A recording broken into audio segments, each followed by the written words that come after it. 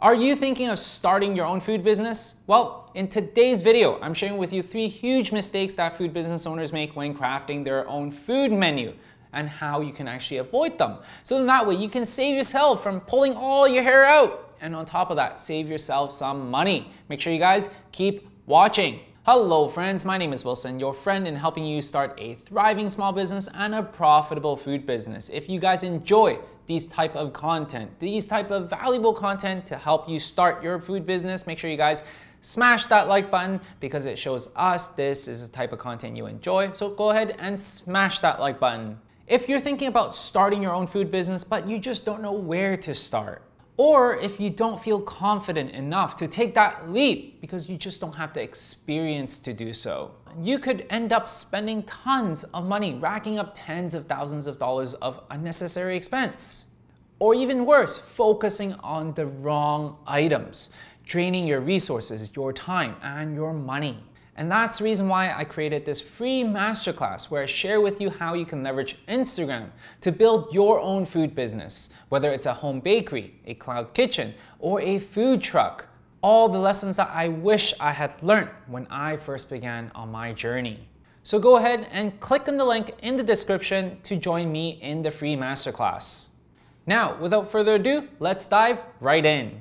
The first huge mistake that I see a lot of food entrepreneurs make is creating food for themselves. This is a huge and a common mistake that a lot of first-time owners make. They end up creating something that they themselves want, but neglecting what their customers are wanting and needing. At the end of the day, what we're creating is a vehicle, a solution to someone else's problem.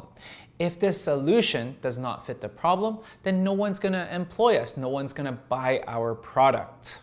And sometimes we see that people can actually attain success by creating food that they enjoy. And that is mostly by luck because they themselves represent a bigger demographic of people out there that might need the same solution. So this applies only if you're strategical and only if you know why you're creating the food the way that it is. And if there is enough demand for it. And in today's world, your customers care a lot more about your story, your values, and why it is that you created the item. So just having a story that serves yourself, that is pigeonholed with what you believe in, but neglecting your customers and their journey is really doing you a big disservice and would not get any traction out there. And you're just gonna left in the dark trying to figure out what happened. For instance, my powerlifting friend was struggling because he couldn't find something that was healthy, something that would actually give him energy to do his workout routine. And that's the reason why when the girlfriend saw this problem, she went to create these desserts to help him out. He went on, ate it, and it was an amazing solution to a problem that he has. So what did he do? He posted a picture of this on his Instagram.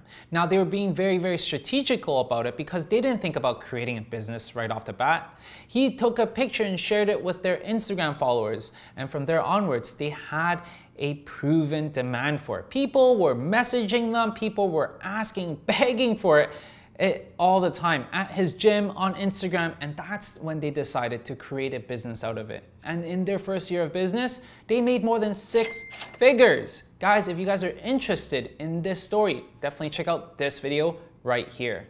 And that's the reason why you need to be intentful. You must create a solution to someone else's problem. And when you do that, your customers would come begging for you for it. Your customers would be going on your website, placing an order even when you haven't opened the cart yet. That's how you're able to build a thriving food business. Now, the secret in creating a solution that solves a problem is to understand your customer demographic. Understand their interests, what makes them happy, what makes them excited, what makes them passionate.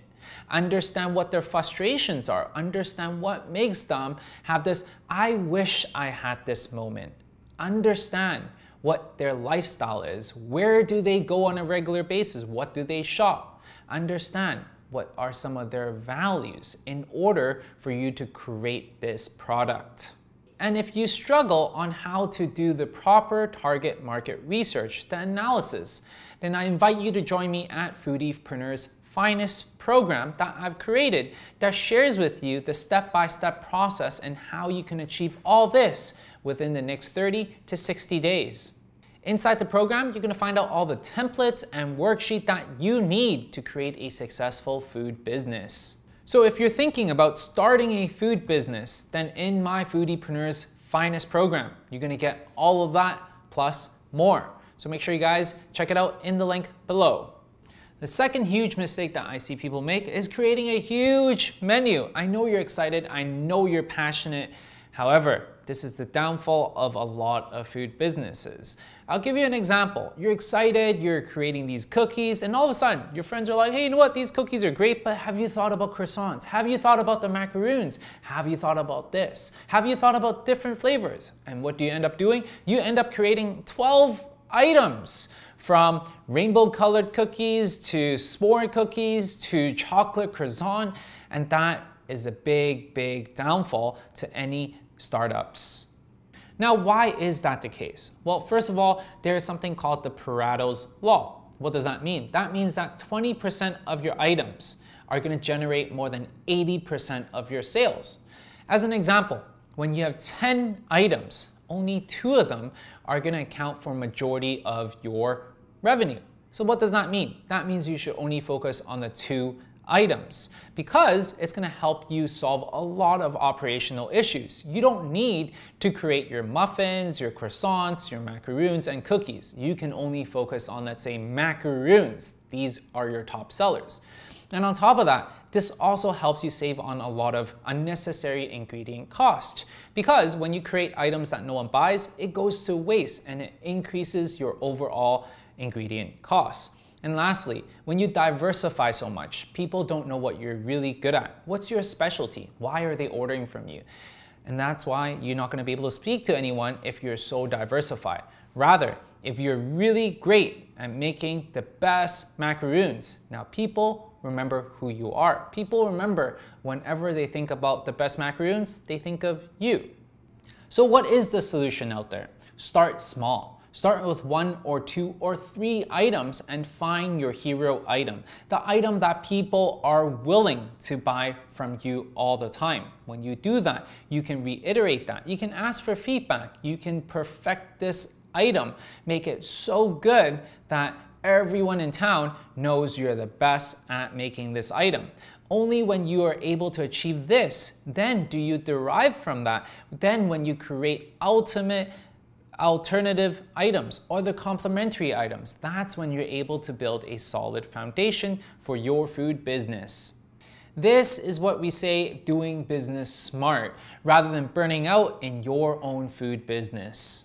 The last mistake that a lot of food owners make, myself included, is not looking at numbers. Now imagine this for a second. You're starting your cookie business, you're selling dozens at a time. Every month money's coming in, you're happy, but 6 months down the road, you've sold thousands of cookies. You only see a few $100s in your bank account. What happened? This is a very common scenario that happens, that people work for hours and months and years later to realize that, you know what, they're actually not making money. They don't know where the money goes. They don't know why they are bleeding out money, because they don't take into account of the high ingredient costs. They do not program the profits into their operations. They do not program and account for their own labor costs later to find out that they're actually sucking out all the money from their business. This is exactly what happened to one of my students, Michaela. When she started her donut shop, she actually was able to sell out every single donut day. Every time she does her donate date, she's super happy because hundreds of orders would go out. Yet when she looks at her bank account, it's always near the starting point. Why is that the case? It is because she didn't realize that her numbers needs to be fine-tuned and the profits needs to be programmed into her business. You need to understand your numbers in order for you to actually run a thriving small food business rather than a hobby. Your dream isn't going to grow if you're not making enough money to grow your business and to grow your passion. But I know the math part of things, the financials, the budgeting, all those things are scary and confusing. So that's the reason why I created Foodiepreneur's Finest. In this program, we share with you how you can create a food business with the solid foundations. So then that way, the financial part, the money side of things are all figured out for you.